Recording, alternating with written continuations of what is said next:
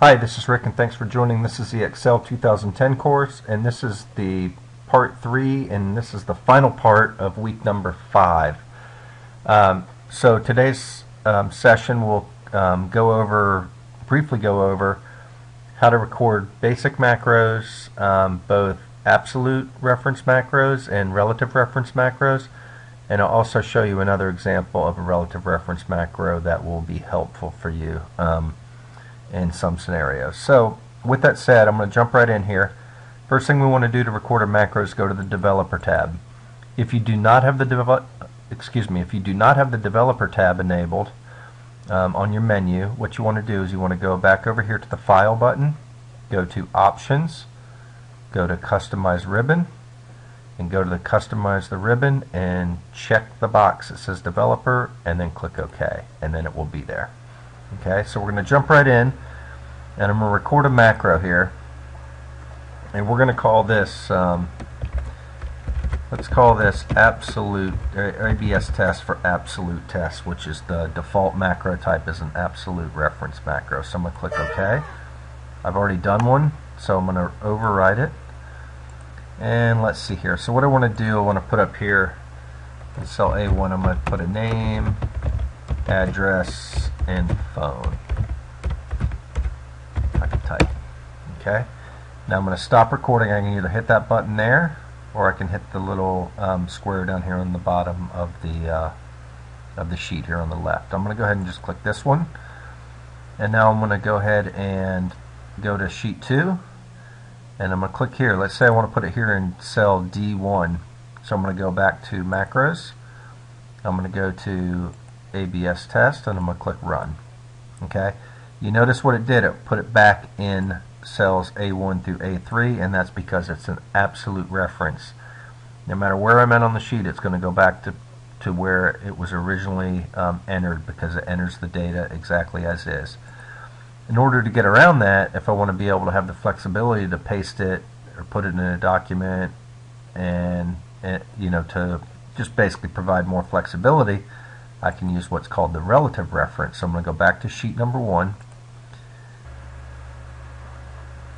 Okay, so now what I'm going to do is I'm going to go in and create a relative reference example.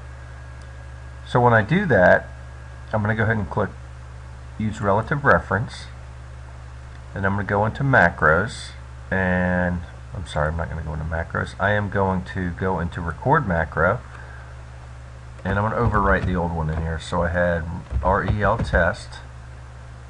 I'm going to create a shortcut key for it, which is R. So I'm going to do Control-Shift-R, and what that'll do is I can just type Control-Shift-R rather than going into the macros to find it to run it.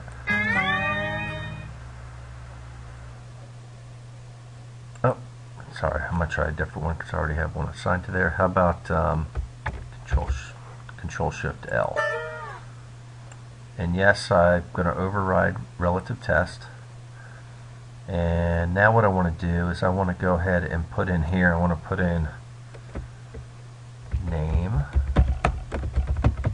address, and phone. And I'm going to highlight it, and I'm going to go make it bold and italicized. Now I'm going to go back in here to the developer. I'm going to stop recording. And now if I go in over here, and now I go to this sheet 2, and I want to put it here in column F, I can do Control-Shift-L, and there it is. It populates it in there, and that's because I used the relative reference. So I could click anywhere and do Control-Shift-L, or go back into macros, find my relative test, and click run, and there you have it. Okay. The final thing I want to share with you, another example of a relative reference macro.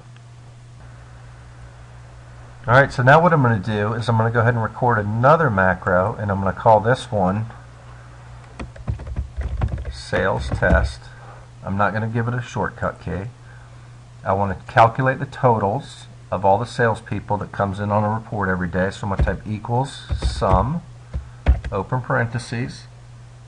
My first number that I want to calculate, or the starting number, is right here at cell B1, and I'm going to do Shift, colon, and now I want to calculate through the last row of contiguous data, rather than just clicking on B5, I want to use the relative reference value.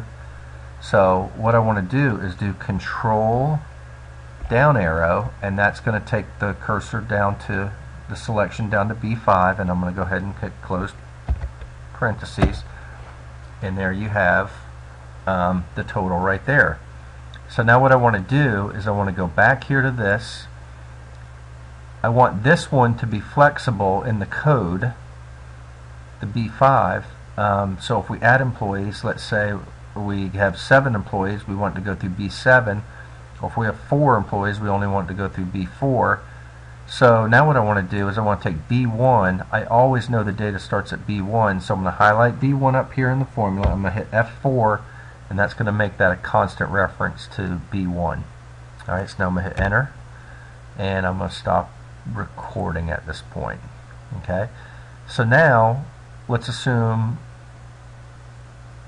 a week later we have 2 new employees. So we have, let's see, Sally just started, so she's only got $500 in sales, and we have, Eric.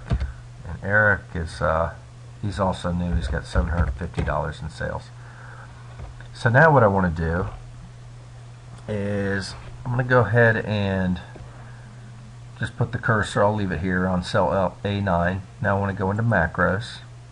I want to go to sales test, and I want to click run, and now you see what happened is it went over here and it calculated, and it actually put it where I want it, right where the cursor was. So let me move it right here.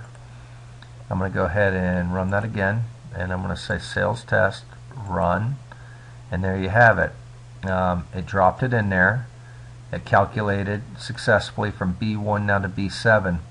Likewise, I can go over here and I can get rid of the next report could have 6 employees or 300 employees. It doesn't matter, because I use the control and the down arrow key to capture the end of the contiguous row. So that's what I want to share with you today. Thanks for joining, and take care. Bye.